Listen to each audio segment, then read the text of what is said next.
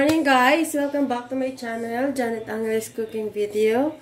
Ngayon, ipapakita ko sa inyo kung paano ako gumawa ng aking sariling zeppole. Zeppole known as Italian donut. So, ipapakita ko sa inyo kung paano ang procedure ko sa aking zeppole. So, magsisimula na tayo. So, gagamit ako ng 3 cup of lukewarm water. 3 cup of lukewarm water. I-place natin siya sa ating lagayan. Okay. At gagamit din ako ng, ilalagay natin ang ating yeast sa ating lukewarm water. Gagamit ako ng 1 teaspoon of yeast. Ilalagay natin sa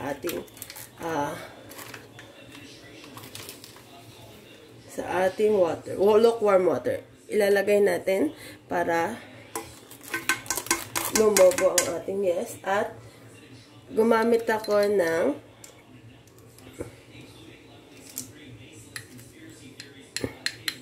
salt. Ilalagay na rin natin. Yung salt ko, nilagyan ko ng paminta. Dinurog ko kasi wala akong salt na iodine. Kaya, dinurog ko siya sa aking mortar and pestle. Tapos nilagyan ko na rin siya ng pamintang buo. So, ayan, ilalagay natin. At paghahaluin lang natin.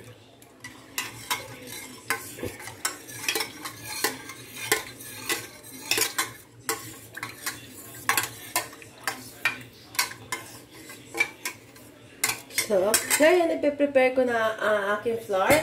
Gumamit ako ng isang kilong all-purpose flour. Ilalagay na natin. Okay, ilalagay ko na ang aking flour. 1 kilo.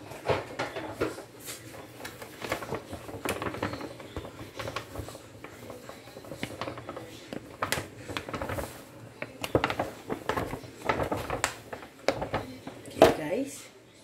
Tapos, maglalagay ako ng 1 tablespoon na shortening to my flour. Shortening. Okay. 1 tablespoon shortening. So, ihahalo natin siya. So, ganito lang ka-easy guys ang paggawa natin ng ating zeppole. So, yan. Depende sa inyo. Pwede nyo siyang lagyan ng mga ano tawag doon? Mga ibang ingredients.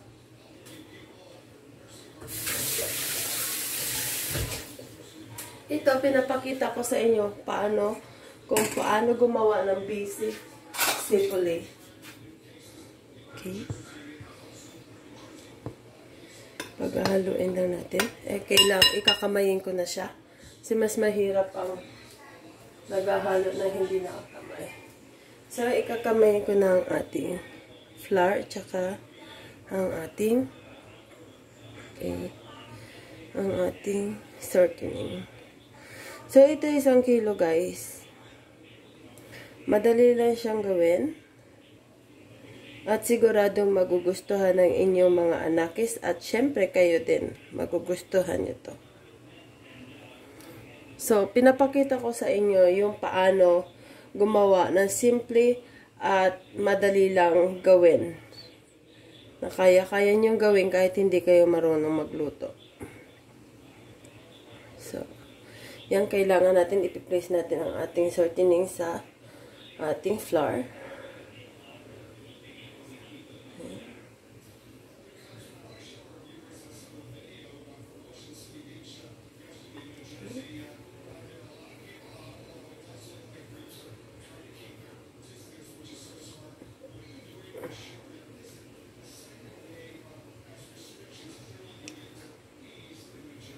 Okay.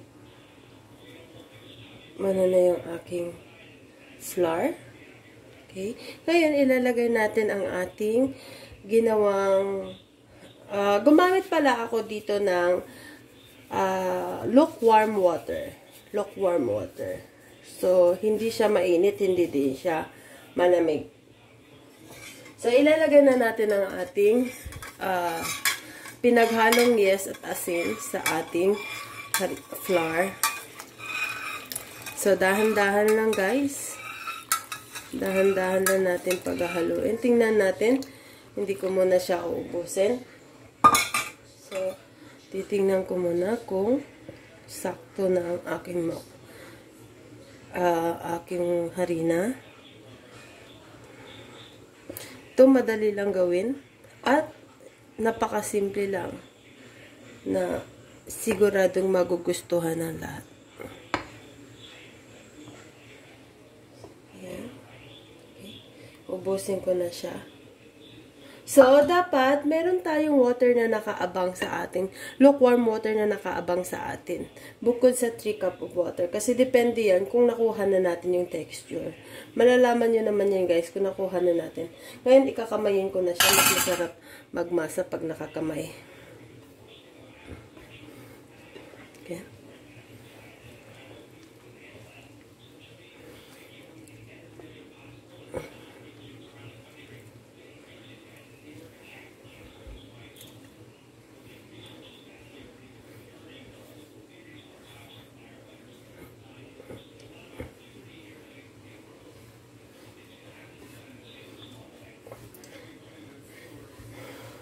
Sa susunod, ipapakita ko sa inyo kung paano ako gumawa ng aking pizza dough.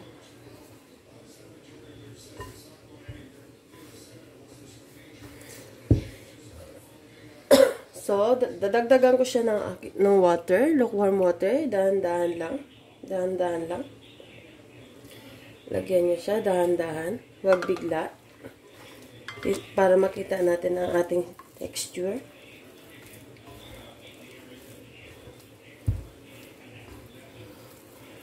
So, dagdagan pa natin siya, guys.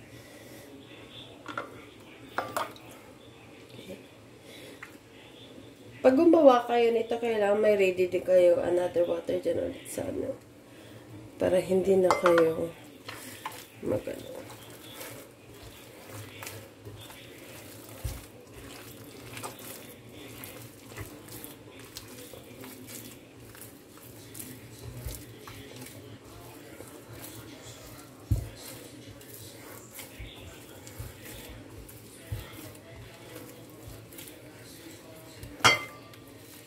Ayan na, nakuha na ang ating texture. Tingnan nyo guys, dapat ganito ang ating texture ng ating flour pagka gumawa tayo ng Zeppole. Tapos, i-release natin to siya ng 1 oras. Mas matagal, mas better. So, yung akin, ginawa ko last time, gumawa ako ng 1.5 kilo. So, sobrang dami. Ang ginawa ko, nagprito lang ako ng aming pwedeng kainin. Tapos, tinabi ko lang siya sa rep. Kinuberan ko lang siya ng plastic wrap. So, ayan. Ayan guys, kailangan nakaganyan ang ating flour. Tingnan nyo.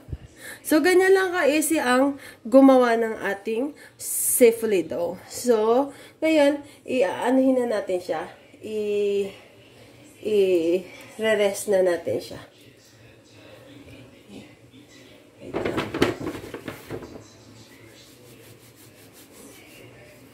Ano muna ako ng aking harina para matanggal ang harina sa aking kamay.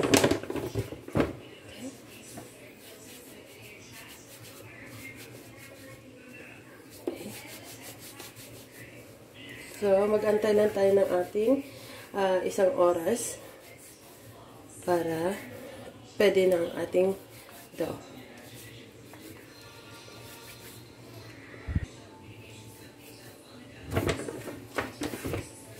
Ayan po, nakikita sa aking kamay. Okay.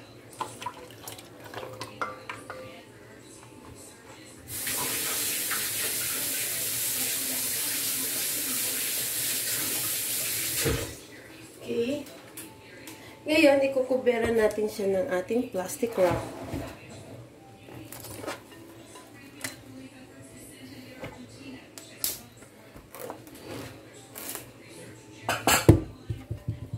Papahingayin muna natin siya.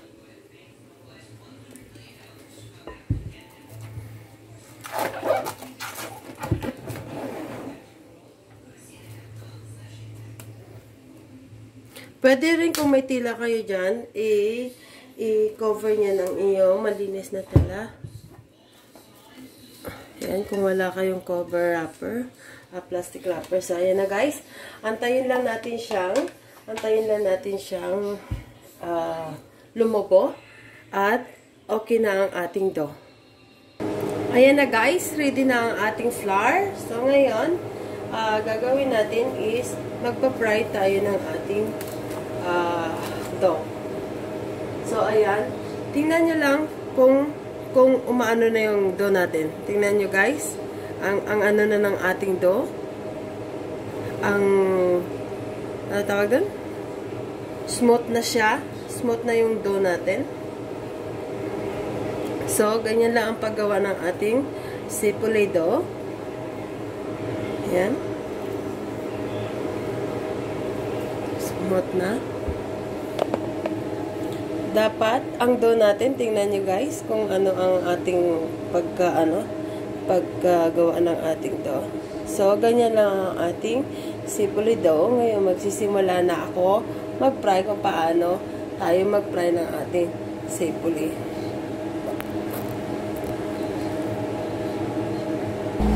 Ay, nagpainit na ako ng aking mantika. So, yun.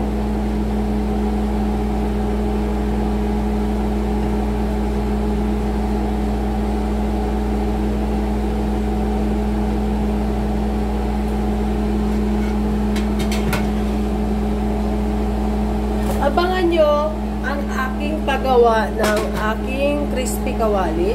Magawa ako mamaya. So, bibidyohan ko yun siya. At para makita nyo kung paano ako gumawa ng aking crispy pata.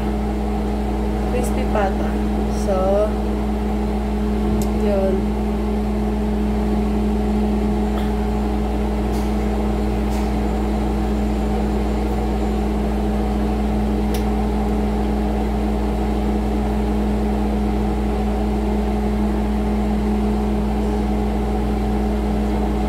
Antayin lang natin muna uminit ang ating oil. So, ayan na guys, ready na ang ating, ang ating oil. So, ilalagay lang natin. Kukuha lang tayo ng konti-konti lang sa ating dough. Ganyan lang natin. Para lang kayo naglalaro ng slime.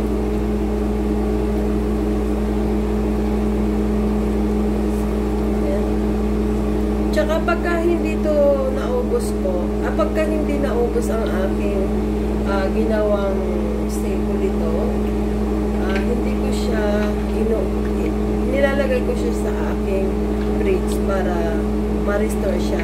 Mas masarap po siya pagka tumatagal. Hindi ko to ubusin. Kukuha lang ako ng pwede nilang kainin. Kasi gusto nila to. Paborito ng aking anak.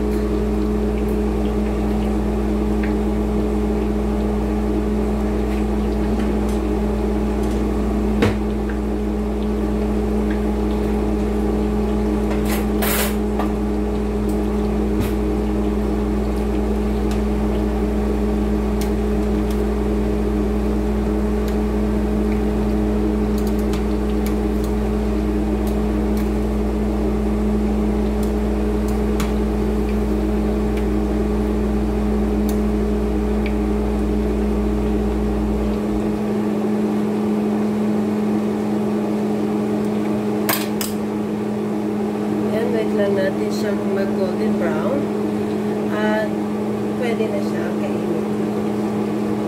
So guys, madali lang to gawin, kaya try nyo sa inyong bahay. At ito ang ingredients na to ay sarili kong recipe. May kunting twist, nilagyan ko siya ng simple lang, nilagyan ko siya ng paminta kasi gusto ko may spice konti. Zeppole kasi wala talagang paminta. So, ako nilagyan ko ng paminta para magkaroon siya ng spice sa pag kinakain mo siya.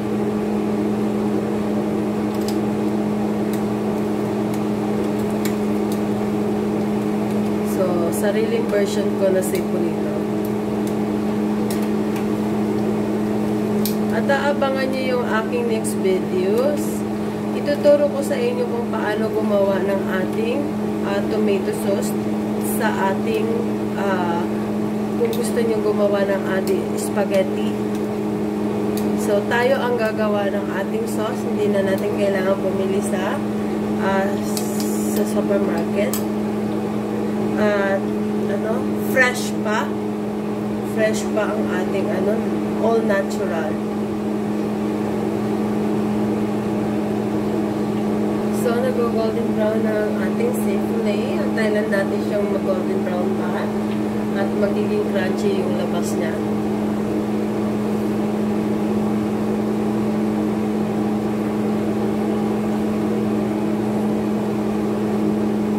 So, itry na natin. Okay na to guys. Tingnan nyo ang mukha. Dapat ganito ang inyong pagkaprito. Itabi na natin siya.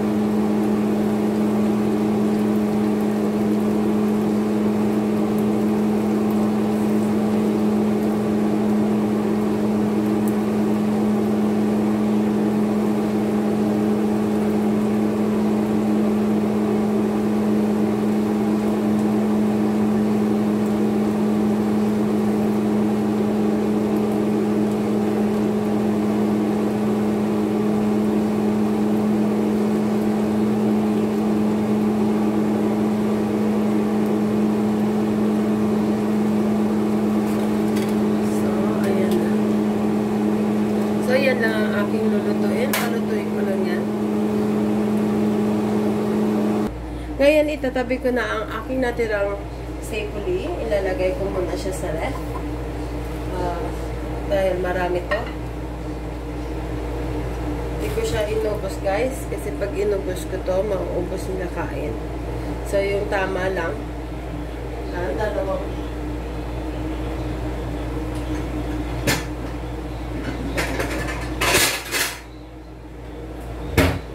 natin sa dalawa kasi ang ganda ng ating dough. Pagkagawa ng ating dough, simple lang at madali niyong gayahin. Kaya try nyo to sa inyong bahay, siguradong magugustuhan nyo to. So ngayon, i-cover na natin siya sa ating dito plastic.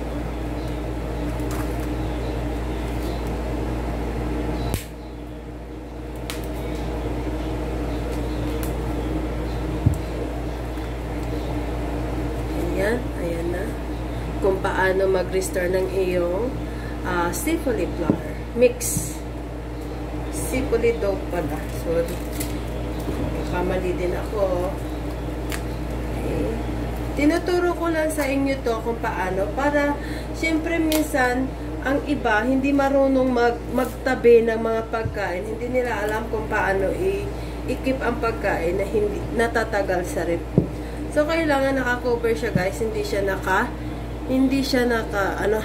dapat walang hangin na lumalabas sa inyong mga pagkain. Para even mga gulay, kapag may gulay kayo nabiling marami, ikuberan nyo lang siya ng plastic wrapper. Plastic wrapper. Hindi, tatagal po siya tatagal po siya. Aabot po siya ng 2 linggo. So, ayan, ikikip ko na to siya.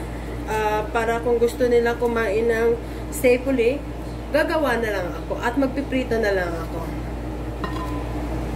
Fritz, kaso lang ang aking fritz wala nang lagayan, pero gagawa tayo ng paraan para makip natin ang ating tanggalin ko na yung mga ulam na hindi na namin nakakain. So, para makapagano ako. Ito, may natirang ulam. Ayan. Keep ko muna yung aking kamatis kasi gagawa ako ng pasta bukas using that kamatis.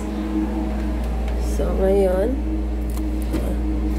ayan, tatanggalin ko muna ang aking laman ng ref. Ayusin ko dahil para hindi sumabog.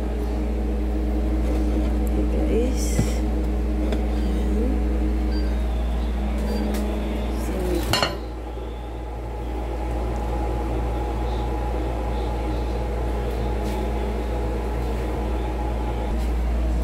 Ayan na, nalagay na natin ang ating Zeppole sa labas. Here's it.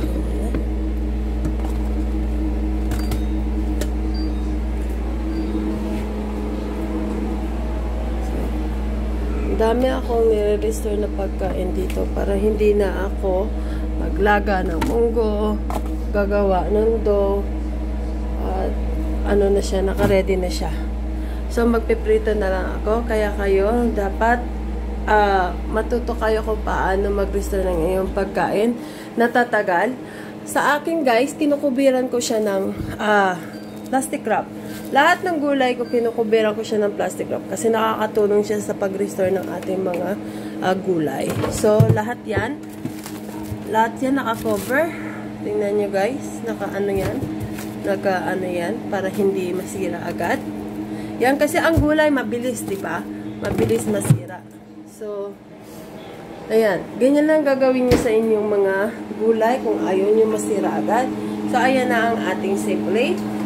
Ilalagay na natin dyan sa ating lagayan. Ayan na.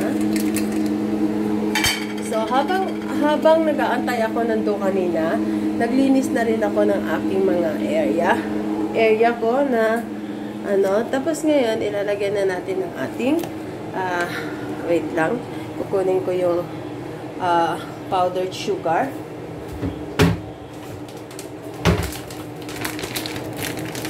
So, ayan, twice nila ng powdered sugar para magkaroon siya ng lasa. Pwede rin naman kainin siya na walang sweet kasi malinamnam po to, guys. So, ayan. Ayan na ang ating Zeppole by Janet Angeles cooking video. Ayan, gayahin nyo to, guys. I-try nyo sa inyong tahanan at sigurado magugustuhan ng mga kamag-anak nyo. So, pwede siya pang party. Mura lang ang ingredients niya, madaling gawin. Pagka may birthday yung anak nyo at may party, pwede nyo itong gayahin. So, ayan na ang aking Zeppole. If you like this video, please like and subscribe to my channel and hit the buttons below. Bye!